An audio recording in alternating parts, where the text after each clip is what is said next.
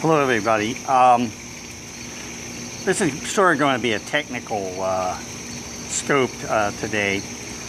Yesterday there was a security update that was pushed onto my Android phone, and I went ahead and installed it, and then this morning, actually probably late yesterday, I noticed that whenever I did a search on the Google widget that comes with with Android phones, the first couple of URLs, when I clicked on them on the search results, they came up with the error, no application to open the URL.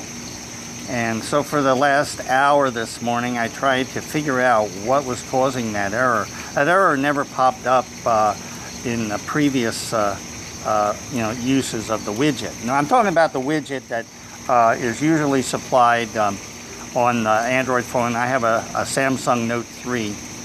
And so after puzzling through for a long time, I noticed that the first two URLs that were given the problem were from Wikipedia. They were results that came from Wikipedia.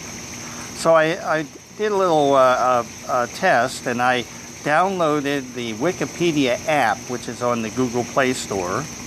And lo and behold, the next time I did the same search and clicked on those URLs, they opened, but in the Wikipedia application.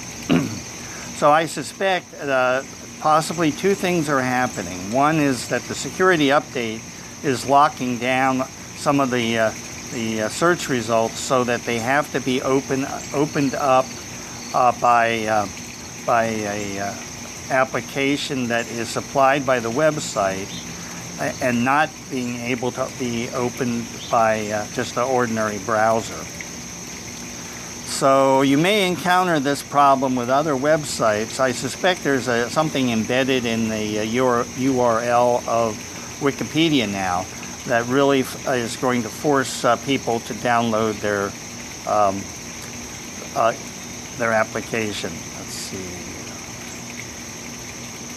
Okay, that's a very similar problem, and so I suspect that that's what's going to start happening with other websites that have their own applications, and possibly that's to try and for those websites to gather data that they can make some money on.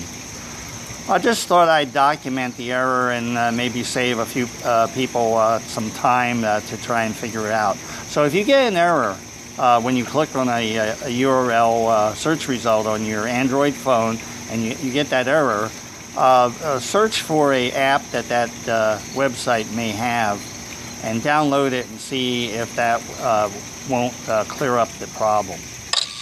Okay, that's about it for now, and thanks for watching.